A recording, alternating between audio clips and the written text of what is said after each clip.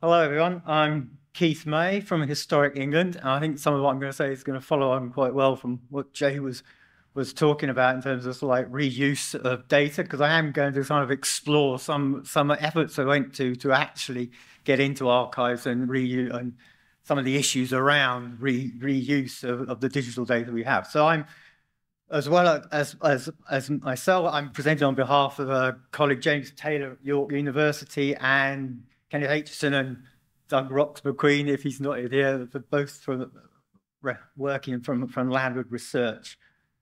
And as it says there, I'm also a visiting professor at University of South Wales, and I'm going to present work that was actually, although I work for Historic England, I'm presenting work that was funded through Arts and Humanities Research Council, UKRI funding.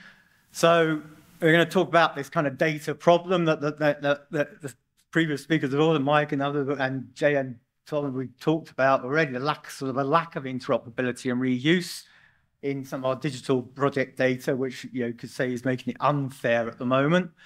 And I kind of want to deal a bit around questions of, because I'm primary data, the sort of data that was recorded through excavation, and distinguish that a bit around that and secondary data, the data that comes through from post-excavation. So we're going to explore particularly sort of issues around post-excavation. This came out of work, some previous work I've done on research projects looking at how to make data interoperable through semantic technologies. And the idea was to sort of like go out and look at post-ex and what people were doing in their post-ex outputs, and use that to map data together. So I'm going to talk about two projects, basically. A project that was first funded called the Matrix Project, which was looking at stratigraphic data, trying to find where there were consistencies in how people did the analysis in post-X, and then looking at the reuse of stratigraphic data as a use case in particular. We thought stratigraphic data, primary data, very important to link other data together, as like Jay was indicating. And I'll talk a bit more of that. And the second project then came out of the first project because there were like sort of outcomes from the first project, which led to us we decided to go on to develop how we went to leading on to developing a kind of handbook about post-ex practice. And I'll talk a bit more about that and some of the recommendations, and particularly how that might be useful in picking up on what was said in those who were in the plenary session earlier this morning about CPD, continuing professional development, and how we might teach students and how we might bring this stuff together to be more useful in the data that we finally end up with in the archive. So the Matrix project really sort of like, I originally set out the project with the idea that I would go and talk to some of the major archaeological units in the country, understand what their processes were for post-excavation, and then be able to kind of map their process data from their data sets together to actually do cross-searching through that data. So we tried to ask people, like, so what are your post-ex procedures? Where's your manual for post-ex? And so many times people were able to offer me a recording manual for what went on in the field. And that makes sense. Yes, you go out in the field, you need to get your data consistent through what's being done on a project when you're in the ground. But as the time went by, more and more, it became clear that there weren't these post-excavation manuals that we were expecting to find that consistently kind of dealt with how data was recorded during post-excavation. So there were examples of things where how you put data into a database. So, if you've got an Oracle database, here are the fields you fill in. But it wasn't that kind of at that level of conception of how you do grouping and phasing.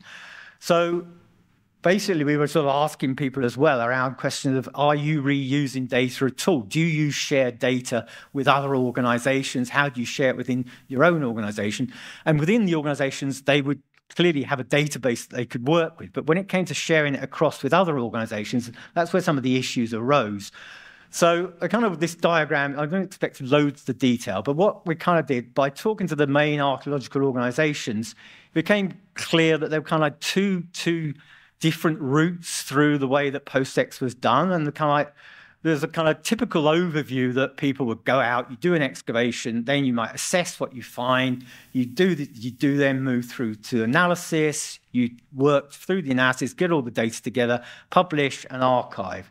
And that's kind of what see, as that original picture I had up of the river, there was this kind of sense that the archaeological work flowed through like that river, but there were two banks to the river. There was the kind of research-funded approach, where if you've got enough research funding for a big project, you would be able to get through to archive quite consistently. But from the upper level, and this is meant to represent what kind of we were finding through the commercial archaeological work, and I think Jay alluded to this a bit about, well, why are you not finding this data in the ADS? Very little of the commercial data is currently being archived at all. I think Claire Sang said something like 2% of all the archaeological data in the UK has reached ADS so far.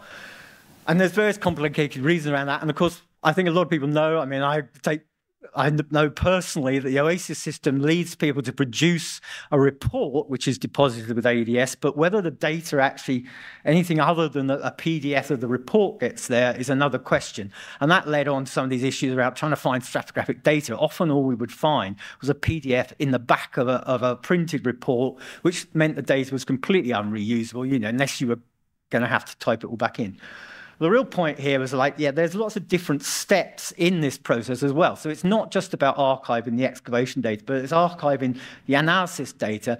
And we're looking here, I mean, the phrase I'm looking here about data management planning, because a lot of promotion around how we might track some of this data would be useful if we had data management plans that were actually practical. They are a good idea, but at the moment they're something of a tick box, and I would like to advocate that we make sure that we use data management plans and update them throughout the process, so that the data, because some of our data isn't there until you've done the analysis. A lot of the specialist finds data and the dating data and the phasing and how the different contexts were put together to say, like, these different post holes are actually a building. That actual interpretation may not be there until later on in the process. So we need to kind of keep that up to date so that when the person comes along and wants to reuse that data at the start of the next excavation, if they're going to excavate the site next door, then they actually need that data to be there in a form that they can reuse. And there's various ways that you can represent this. I use that idea of the approach that Tara Nixon put up. But I also want to make the point that there is a kind of research cycle benefit to this, that our data, if we want to reuse it, we need to be actually thinking about how somebody else is going to use that data when they come along afterwards, particularly if that person happens to be a PhD student. I had a PhD student working with Caitlin Buck at Sheffield who wanted to reuse data, the stratigraphic data for Bayesian chronological analysis or chronological modeling, and basically found, as I say, the best she could find was largely matrices in PDF format in the backs of books. And as you can see, out of something like 10,000 OASIS or 10,000 OASIS reports and metadata which she found on ADS, so 358 said they had stratigraphy, and even then it was debatable whether she could actually reuse any of it. So this is not a tale of doom, but it's just a point that we need to try and get some of this data in a standard that can be reused.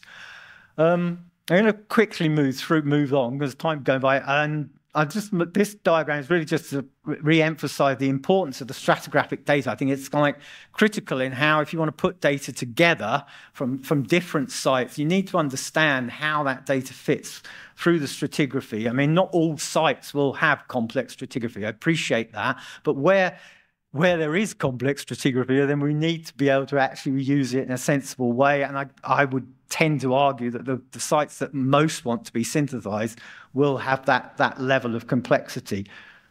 So there are some good examples. I think we've got T5 up there, high speed 2, Jay said that is a better example, and we are moving in the right direction. But I think, as I was saying here, the point here is that this is Harris's view of how stratigraphy was recorded when he wrote the Principles of Stratigraphy 89. But now we have these new technologies like GIS, structure of motion, not to mention Bayesian chronological modeling, and we actually need processes which actually reflect how that data is now being recorded as well using GIS, and that does influence how that stuff ends up in the archive. So there are questions around how we keep this kind of work sustainable into the future. We came up with I've recently published something in Antiquity with James Taylor, and we talked about different key variables that can affect how the data ends up in the archive. And I guess, I'm not going to dwell on this, but funding sources doesn't make, I've emphasized that already, project management regimes, but key ones for us as archaeologists, beyond the actual archaeology and the scale of the site, are things like methodological choices, digital practice, and things that would influence that. So I'm going to get through as time is going through. This is a bit of a joke there. That's Alex Bayliss doing chronological modelling at Chattel Hewitt, and then we don't really want to be lying on the floor with bits of paper. So one of the things we did under Matrix was develop a phaser tool here, which is an example. It wasn't, I'm not here trying to sell software, but it's an example of how we might be able to better improve our stratigraphic data to enable us to, I'm going to show in here is that we demonstrated that the data that came through from the stratigraphy could be combined using temporal modeling that took on the temporal differences between different, where the stratigraphy showed that the data was above or below, the temporal modeling, if you took the dating evidence alongside it, might reflect that there were actually inconsistencies in how that stratigraphy was being analysed. I'm not saying this data set is an example which I did get from ADS, which is a good exemplar from the Crossrail site, from XSM10 site, and I actually seeded this. So where you're seeing the red examples here, it's not to say that they did it wrong, it's just to demonstrate that the software could actually analyse it and allow the archaeologists to distinguish where there were inconsistencies in the data. But you need the data in a good enough format to be able to do this. And the idea here was that people would be able to check this and work with it as they went through. So that was one output. Coming forward to where we are now, as I say, the second project is about producing a handbook. Now, the real outcome of this was we thought we would be able to go around to people and say, what is your process? How is your data being recorded? Let's try and signpost that in the archives in a way that would allow people to reuse it more effectively.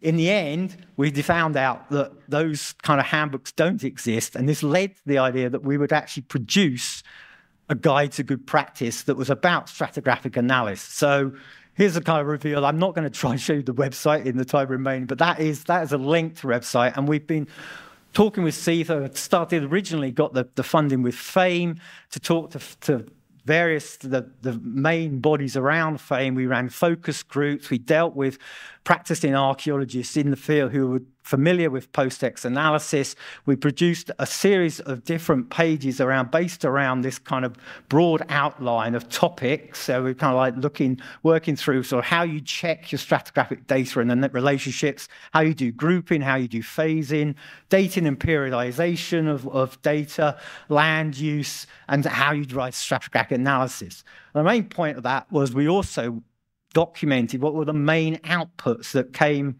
from that kind of process, which has allowed us to produce some tables of what we say were the key outputs as part of this work.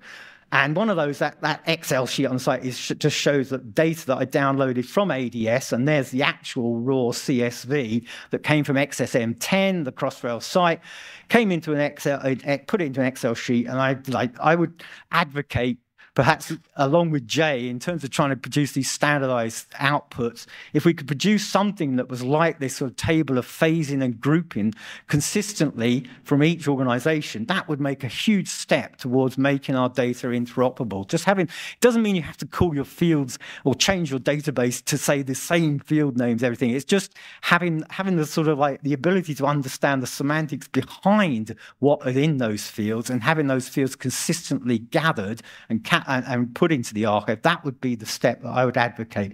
So if you get a chance, I would go and have a look at the handbook and see more about what those outputs are. Another thing, I'll just make an opportunity while I'm here to advocate also that one of the things that would allow us to do, what we found in our work was, I wanted to try and do some of this work on what Matt Edgeworth is talking about in terms of the boundary A, the boundary at the bottom of the archaeology. What we found, there was no consistent standard even for where we stop.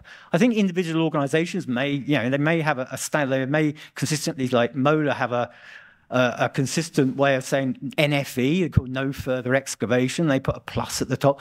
But then we found that other organizations don't, you don't always know if there was no further excavation because they actually reached what we'd call natural, or whether it was just stopped because the developer needed that was the depth they went to. So being able to actually say where the bottom of the archaeology is in itself would be a good thing. And that would, I think, allow us to make some of these sort of cross comparisons, to join up data and make an advance in how we could integrate our stratigraphic data with other kind of environmental issues as well, make advocacy for archaeological stratigraphy to be reused perhaps by other domains as well.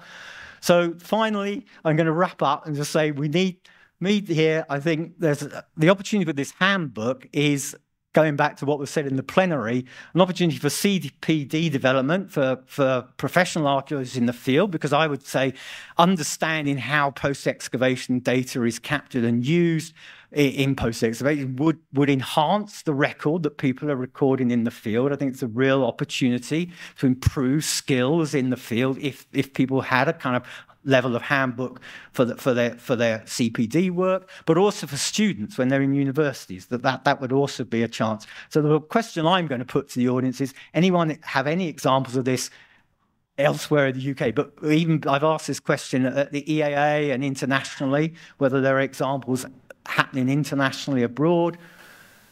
And to sum up, so if I have time, we need, I'd say, to reduce the amount of data that we're just storing in archives without understanding how it's going to be reused by people.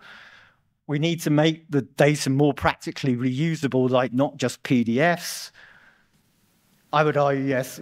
I would argue potentially I've been talking about single context recording in a UK context, but there are people using stratigraphic data elsewhere globally. So an international convention on this for doing things like boundary A would be really useful. And just another shout out for data management plans and the FAIR principles.